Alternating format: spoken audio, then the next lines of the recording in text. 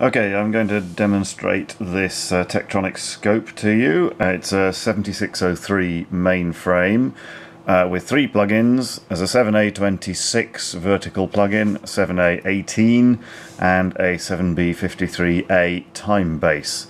I'll switch the scope on now and let it warm up for a moment. You can see the graticule illuminations come on, and as the tube warms up, we have the readouts at the top of the screen and the first of the traces.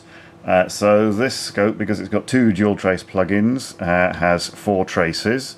We've got the first one enabled at the moment, trace 1 in the left hand slot, and we'll use this probe just to demonstrate that it works. If I plug that in there and pop the probe into the calibrator, we have a healthy signal, and I can move it around, adjust the attenuator, and it changes size. Try and adjust the triggering, there we go, so we can see it more clearly. It's all good. Test the other one, channel 2. Let's have a look. That's when you change trigger source to channel 2, there we go, nice and stable. And the attenuator settings all work. Notice the readout's okay.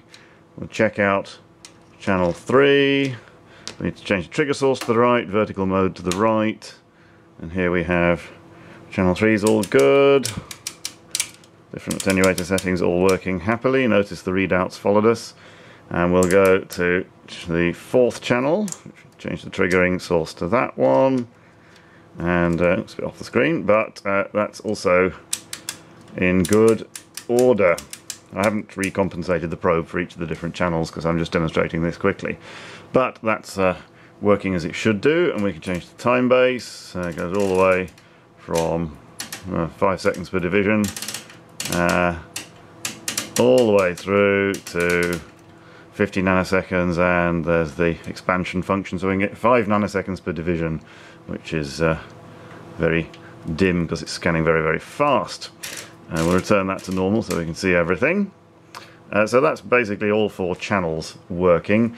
Now I'd like to demonstrate the rise time of the two different plugins, because this scope, I think it's nominally rated at 100 megahertz, but the two plugins are a bit different. This 7A26 is a bit faster than the 7A18, so we'll start demonstrating the 7A26. We'll go for the left vertical slot, left trigger source, and we'll use channel 1 for want of a better choice. There we go, that's that one. Notice you can press the identify button to see which trace it is. And this is connected to a very fast pulse generator with a rise time of like 16 picoseconds. It's not perfectly terminated, but it'll give us an idea of the scope rise time and let us estimate the bandwidth. So there's the pulse signal, and we need to speed up the time base so we can see it. The negative outgoing edges are a bit scruffy because that's the way the pulse generator makes them, but the positive edges are nice and clean, so we need to speed this up. It's better to put it on normal triggering for this so we can see the edge. There we go. That's at 50 nanoseconds per centimeter. We'll speed it up even further to 5 nanoseconds per division. And if you can see that, I'll crank up the intensity a bit. Yeah, so the pulse shape isn't perfect because the wiring's not great. But if I just expand that a bit,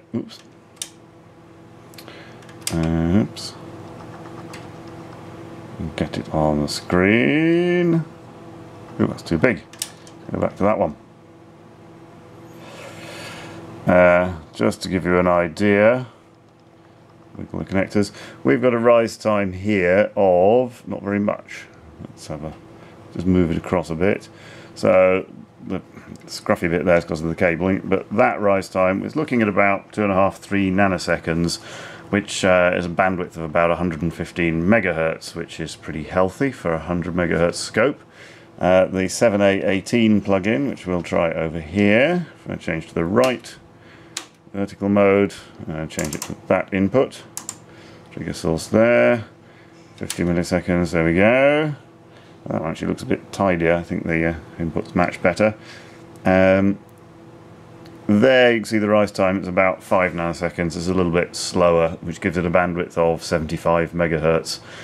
which is what you'd expect for a 7A18 in the 7603 mainframe. The whole thing is in working order, as you can see. It's only vices that occasionally the readouts wander off the screen and you have to give it a bit of a tap and they come back. I haven't attended to that because the calibration stickers are all still intact, even from 20 years ago. So this scope has been in use in my lab for the last few years, and it's honestly had no repairs since 1994, I think, which is pretty good going, pretty reliable. Oh no, 1996 it says on the sticker on the side. It's all in good shape. The 7A26 plug-in is a bit faded. I think it spent time in a lab looking at the sun, but it works well enough. There's a chip on this knob here, but it's still perfectly usable. So there you go. That's the 7603 scope. Oh, one other thing. While we're here, we'll just check out the delayed time base, just to prove that that works. If I put it back on normal time base, so there we go. We can see the pulse waveform from the pulse generator. If we wanted, for example, to examine one of these peaks here, we can use the delayed time base. I hope you can see the intensified portion of the trace, and move the delay over to the peak we're interested in. Let's have that one there, and choose a time base that covers it nicely. Then pop the knob back in, and now we have a oh yeah, we can move the delay so that we can actually see that portion of the waveform. So the delayed time base on this scope allows you to examine waveforms and effectively zoom in the analog domain and wander your way along and look at the edges. There we go, there's another edge, and back to the first one. So that's delayed time base working. If I go back, set it back to normal, we don't need that anymore, and just prove that all of the 4 traces work. I put it back on auto trigger. We can switch on alt mode on that plugin and alt on that mode and tell it to alternate between both plugins, and we should have all 4 traces. There we go, 1, 2, 3, 4. You can identify each one by pressing its button. That's the top one. Identify that one, identify that one, and identify that one. So that's 4 traces all at the same time, all honest analog, full bandwidth, all working. So there we go, that's the scope in action. Everything works as far as I can see, and I've been using it in my lab for the last 2 or 3 years without any trouble. Thanks for watching.